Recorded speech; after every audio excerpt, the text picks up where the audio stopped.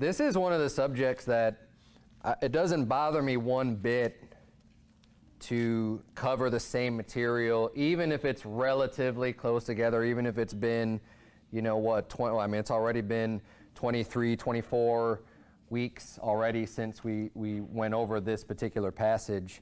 But I mean, this is extremely important. This is obviously Psalm 22 is a prophecy of the Lord Jesus Christ when he was dying on the cross. I don't think any Christian would argue that or deny that or have any other interpretation of Psalm 22 other than Jesus Christ dying on the cross. And because we have such clear, there's a lot of places where you can point to and you can see prophecies in Scripture, but this is blatant because it's referenced, in both places. I mean, exact verses are quoted. Jesus Christ himself saying, my God, why hast thou forsaken me?" which is how Psalm 22 starts off. We're going to start reading in verse number 33 of Matthew 27. We just got done reading the entire chapter of Psalm 22, so kind of keep your eyes open for a few places where you're going to see the similarities between Psalm 22 and Matthew 27 of how they happened. And one of the reasons why I'm bringing this up is just because this is such awesome evidence to the fact that Jesus Christ was real, that he died, that he rose again from the dead, that he was prophesied. And again, I've covered this in sermons in the past, but it's so amazing to me.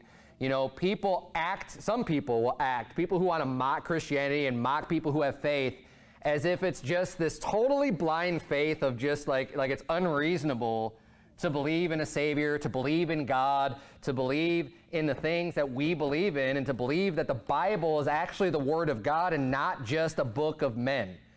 There's so much to this, and it's people who don't really know it, or people who may have heard it and known it, but have rejected it, that want to make those types of accusations or have that type of an attitude about this. But this is so truly amazing when you can see Psalm 22, which was hundreds and hundreds and hundreds of years, prior to the birth of Christ, and all of the things that would have to fall into place for all of the events that happened in Matthew 27, and in reality, in Jesus' life, when he was crucified, to so perfectly fit the Scripture. And it's not just this Scripture, it's so many, but when you look at this and you consider all the people that have to be involved in these things, I mean, man would not be able to so perfectly figure out how to create these writings, being spaced so far apart and having multiple witnesses give an account of these stories and give these Gospels and have them recorded and spread them abroad, even especially at the time when people are around that have witnessed these events, and have it survive and have the credibility that the Bible has. It is amazing. I mean, it's the truth, so it's not like you have to worry about it surviving, because it is true. But we have multiple witnesses testifying to the events that happened when Jesus Christ was crucified on the cross, and they line up so perfectly with Old Testament prophecies. How could it not be the Word of God? And when it gets to the point of the specificity that it has.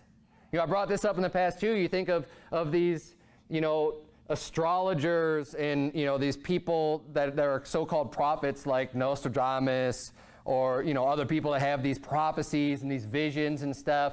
They're always these super vague things, or if they're specific, like they just don't happen, they don't come to pass, or it's just like something that you can apply to almost anything.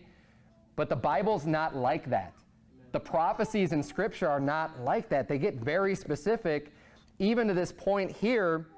When we read through Matthew 27, you compare it to Psalm 22, you're just going to be like, this is incredible how specific. I mean, this is just giving you a perfect image of what's going to happen back in Psalm 22, back in the time of King David, in Israel, before Jesus Christ coming here. It's just painting this picture of Jesus Christ being on the cross.